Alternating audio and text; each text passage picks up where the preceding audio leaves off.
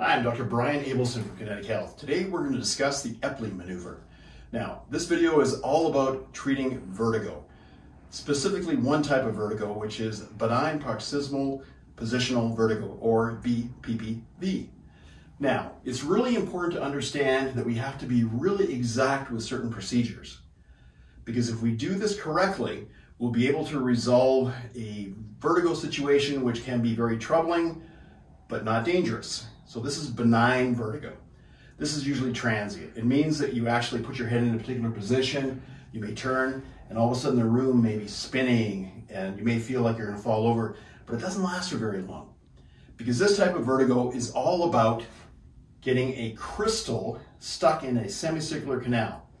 You have a vestibular system by your ear here, which has an area called the labyrinth, and you have 3 semicircular canals. Specifically, the Epley Maneuver is designed to treat when you get a crystal stuck in the posterior canal. Now, when you're moving your head through different motions, you have an anterior, superior, which is involved in flexion. Bring your head down. That's good, Ritzy, thank you. And you have one, the lateral side, which is involved in rotation. And you have a posterior one, which is involved in lateral flexion. Now, normally, when you go through all these positions, fluid moves through these canals. And this sends information back to your brain, and you say, okay, this is sensory information that says, okay, this is I'm moving these motions, and then you can find your balance, your equilibrium. The problem is when you get a crystal, or what we call an otolith, calcium carbonate crystal, basically breaks off, gets stuck in that canal. The brain thinks that you're actually moving when you're not. So things start spinning, and you start getting this vertigo sensation. So the Epley Maneuver is specifically designed so that we can actually get that crystal out of the canal. It's stuck in the canal, so we've got to get it out. Okay, so what we're going to do here, I'm going to get you to actually bring your legs up on the table here. Good. You doing okay there, Ritzy? Yeah, thank you. Good. Okay, so let's say, for example, every time you turned your head to the right, you started to feel dizzy and you started to notice that you're having a problem that side.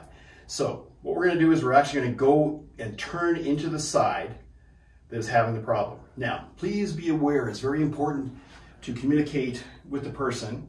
And this is something you could probably do on your own too, but I would really recommend you see a practitioner first to make sure you're doing these procedures properly. Don't just jump into it. Now, what we're going to do is we're going to turn you to 45 degrees here, and I'm going to bring you back here fairly quick. Now, there's a real important thing here, is that to get that crystal out of the canal, we actually have to have momentum.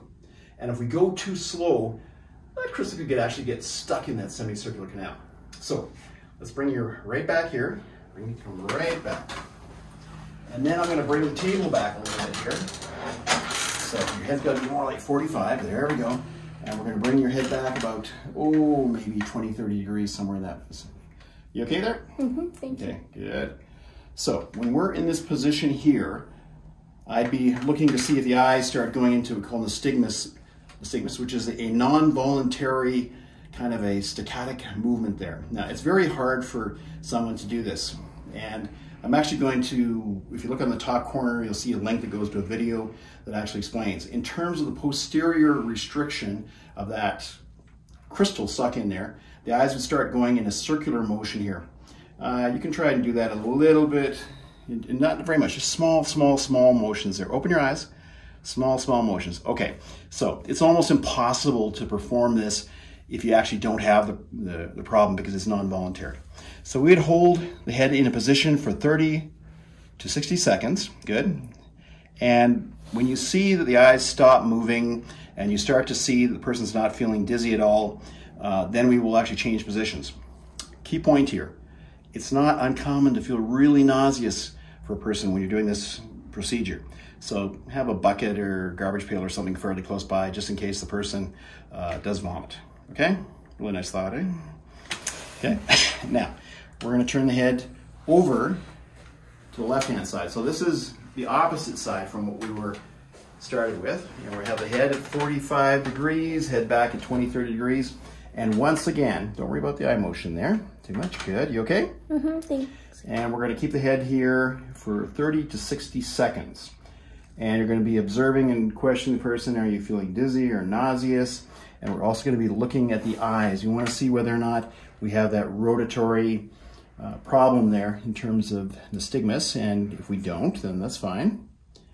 And so after that, what we're going to do is I'm going to actually get you to turn onto your left side here, right onto your side, and I'm going to support your head. And let me just bring this up a little bit here. Okay. All right, and the head also is going to be at 45 degrees. Are you okay there? Yes. Okay. Now you notice when we're here, it's like we've gone from 20, 30 degrees to a little bit of flexion. But the main thing is to actually get the head at about a 45 degree angle here. And we'd stay there for another 30 to 60 seconds. You're doing okay there? Yes. Good. Okay, now what I need you to do is with your right hand, push down on the table and bring your legs around, both legs to get up, come and sit up. Just 1 second, I'll bring you straight up. Okay, come right up. Good. So help support the person's head.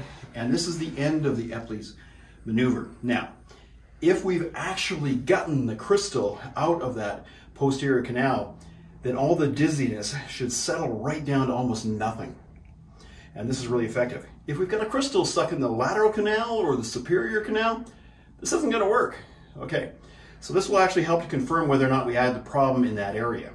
And if it doesn't work, then we might have to look at some of the other procedures we do. So look at our other videos in terms of the Lambert or the head hanging video there. And this will give you indications of what you can do for these other problems.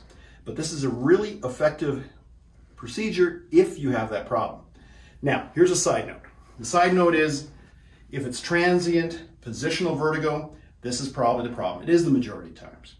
But there's other things that can cause vertigo. Central nervous system problems. If you have a trauma, concussion, other things. That is a different situation.